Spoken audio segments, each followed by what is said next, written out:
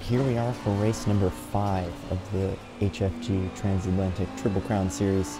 This is going to be a very, very exciting race. It's going to be intense. We got rain the whole time, heavy rain. Practice has been tough for everybody, lots of spinning.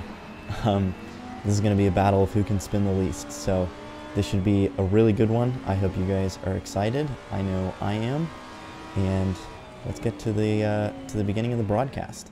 7th is Kurt Bradbury. 8th is Drew Matthews.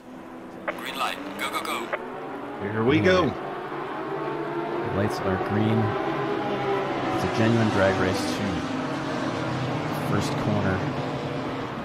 Ooh, it's tight. And Leon gets by.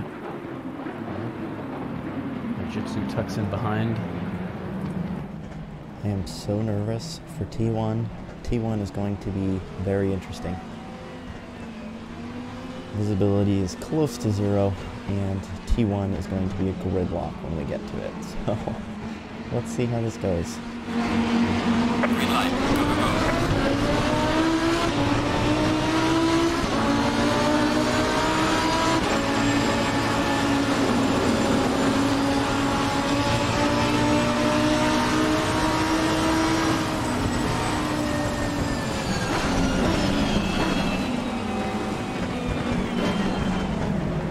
Car on the right. Clear on the right. Alright, we made it through T1. Not sure how, but we did. Drew's moved up 2 positions.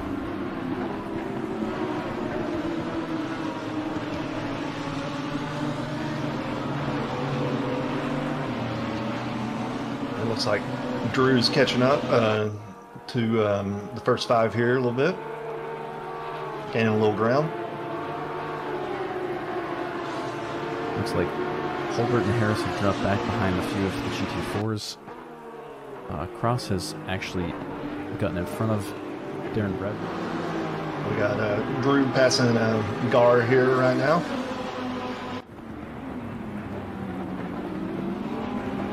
Looks like he's made the move there. Yep, just made it on that turn.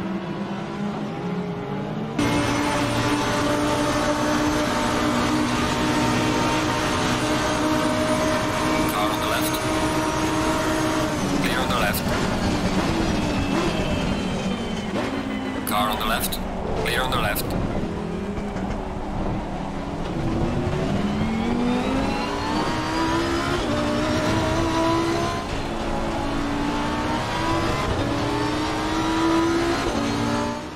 This is the one thing that's a little different about the race as compared to practice, is during the race, there's a lot more cars on the track, so there's already a dry line starting to form, and that didn't happen during practice, so that's why a lot of people were struggling, is because everywhere was wet, whereas now, there is at least a dry line. There's a slow car ahead.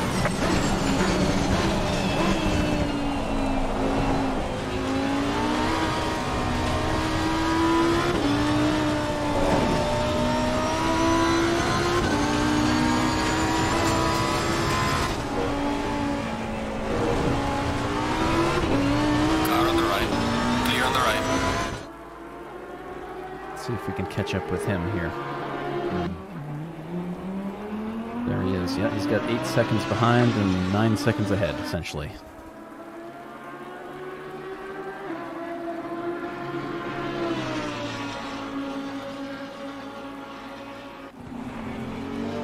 Yeah, it looks like Davies is in the pits. He's taking an early pit at 10 laps with 53 minutes to go. Wonder if he's going to try to undercut.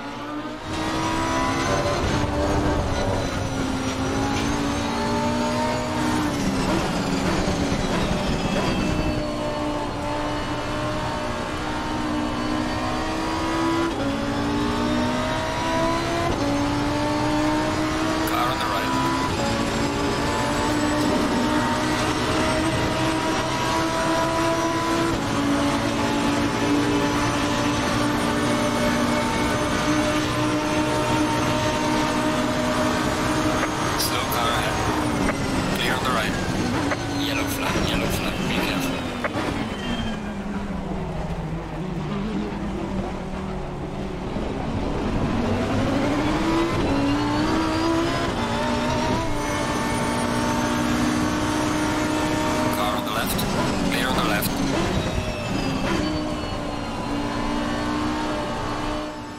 So the person who was closest to me, the person who was in 4th overall, spun, it looks like. And now the person who is in 4th is 20 seconds behind me. So that is good. That is good news. A little bit less stress. I was starting to lose time to the other driver who was in 4th. They were gaining on me. Not by much, but over the course of a couple laps they had gained a few seconds.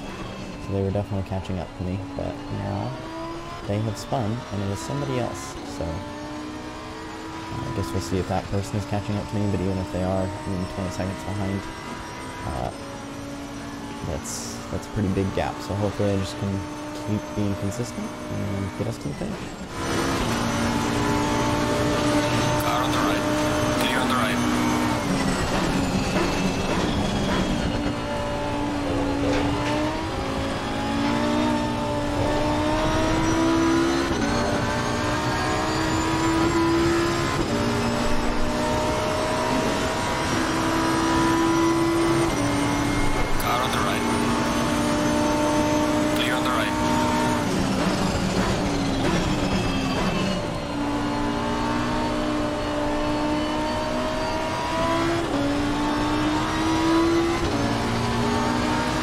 Car on the right. Clear on the right. Car on the right.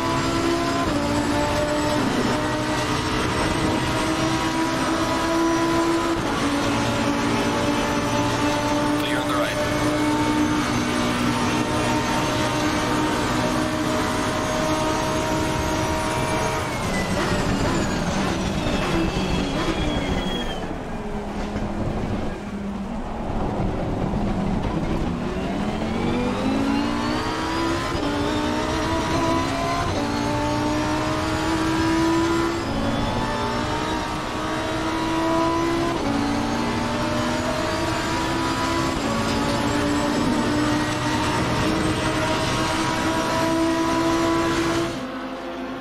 And Matthews is hanging in there in 3rd. Let's check in with him. He's probably having a lonely race at this point. No, it looks like he's got the Springbok car of Chris Davies in front of him. But he is a lapped car, so he's also already been to the pits, and Matthews has not. So, curious if Chris is going to let him by, or he'll be able to pull away. Remains to be seen currently.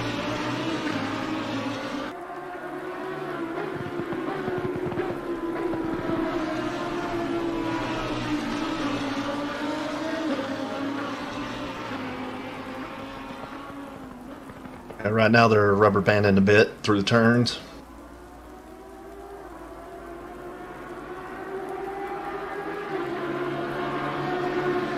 And Curto is in the pits now, which means Cross will get by him.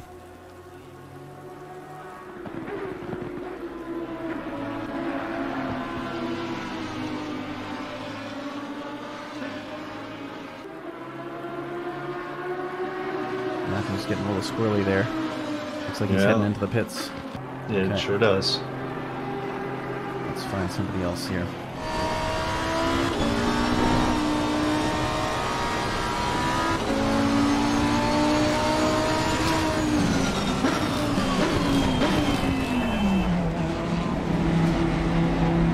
Behind Gar, 10 seconds behind Gar.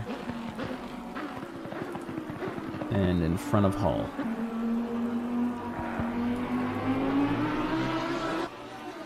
Now the trick is here is Cross has gone to the pits. Hall has not gone to the pits yet. So the gap here is 47 seconds, which is not long enough for a pit stop. So we'll see. I have to see how Hall manages this. If he's going to stay on his tires the whole time and just go up and down, or if he's going to change tires or do anything of that sort. This should be an interesting end to this GT4. Absolutely. Top 3 here.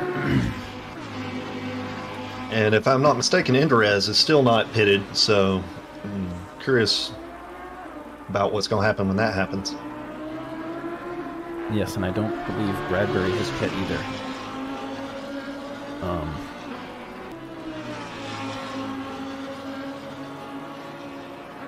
So yes, it is going to be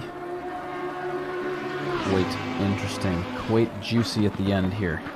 For sure. Going to be a dramatic last 20 minutes or so here in the race.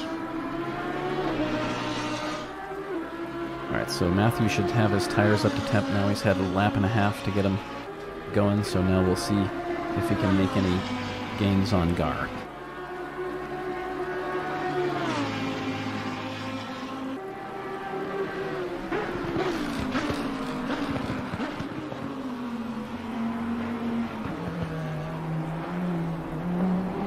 He is now pulling away from Hall, so that's important. As A little distance. Yeah, he is in a slower car, so it's important to make sure you can pull that gap.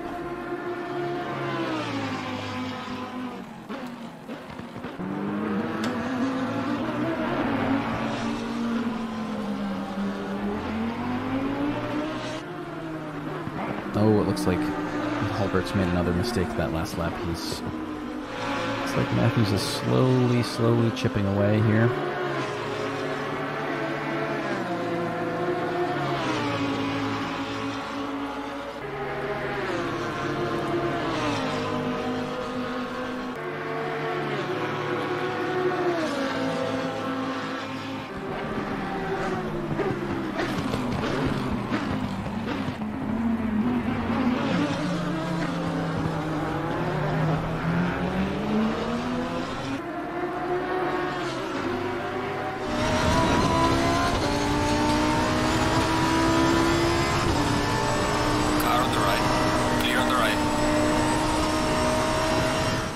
We got Matthews just behind some lap traffic containing Hulbert and Harris not too far ahead.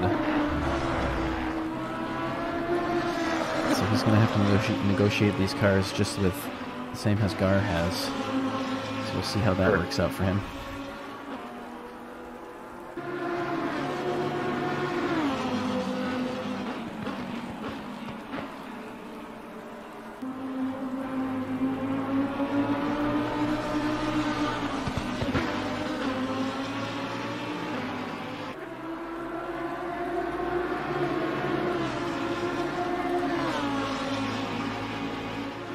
Other than Leon, we only have three people that need to pit in the front. Enderez is probably going to be safe from Drew, but Bradbury and Gar are not, and Enderez pulls in the pits just as I say that.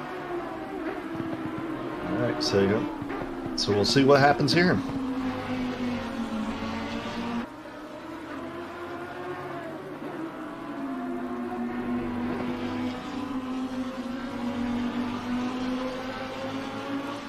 Alright, if my calculations are correct, which they might not be, I am going to be very close on fuel. So I have started trying to save a little bit, and it is obviously hurting my lap times, but better to have hurt lap times than run out of fuel. So that is what is going on right now.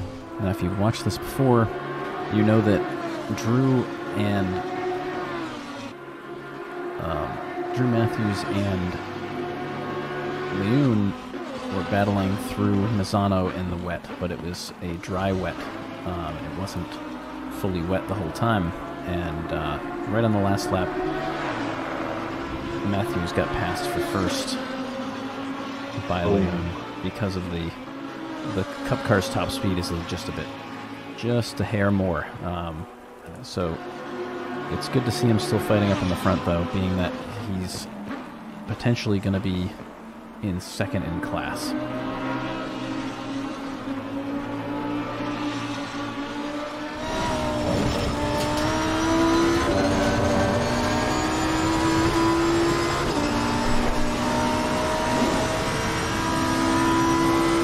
Car on the right. Clear on the right. Alright, I just ran my personal fastest lap while trying to save fuel, so I don't know if that's good or bad. We have Matthews in fourth. Bradbury just pit. And so he will easily take third position as long as he maintains.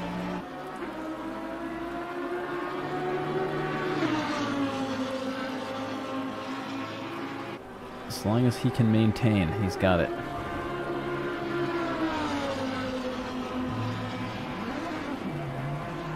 Looks like he's back out of the pit now, or headed out. Yep.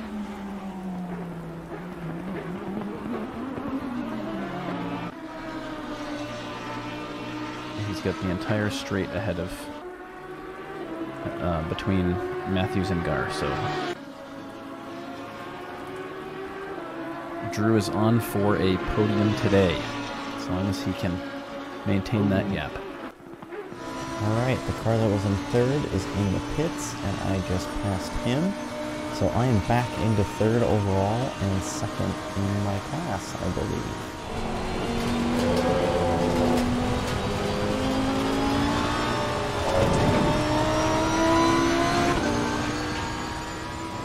And there was second overall. Spun out. So I am now second overall. Also second in my class. Thing is, though, I still don't know if I'm going to make it on fuel.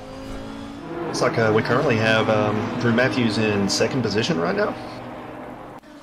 Yep, looks like Leon had an off for whatever reason. So now we're going to have quite a... the nerves are going to be high for 5 minutes. Sure. I think Drew's doing all the right things, staying off the curbs. Doesn't want to upset the car in any way at this point.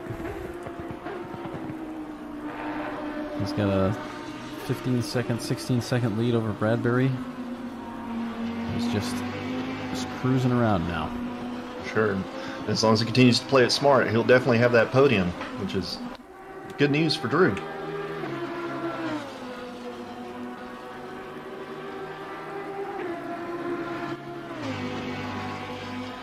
Okay, now that we've gotten a little closer to the end, I do think we are good on fuel, even if we do like what would technically be an extra lap. So I think we're okay. I hope.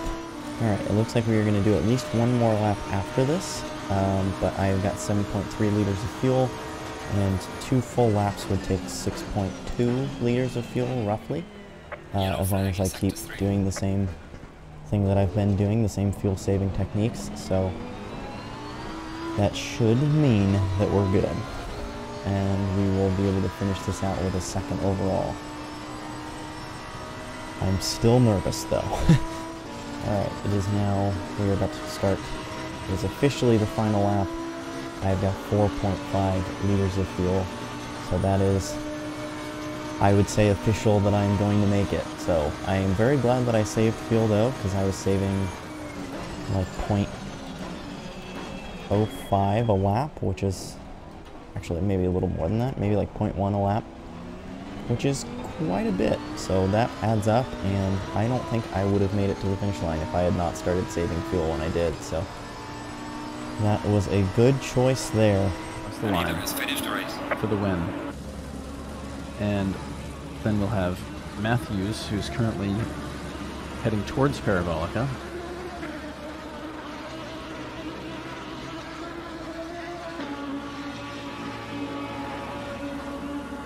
Yep. In the Parabolica now.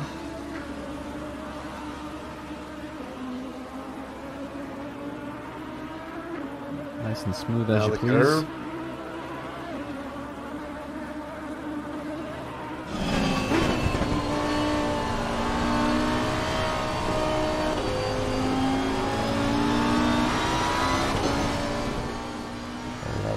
Got a little lag spike there, but we are going to finish second with 1.5 liters left of fuel. What a race. I'd say that deserves some donuts, and I've got just enough fuel for it.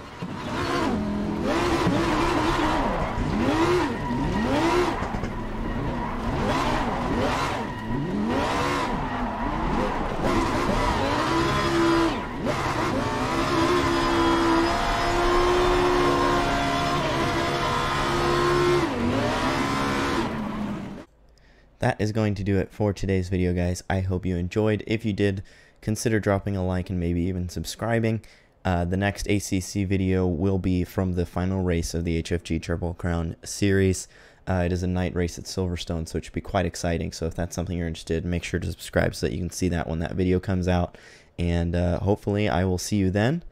Until then, have a good one, and peace out.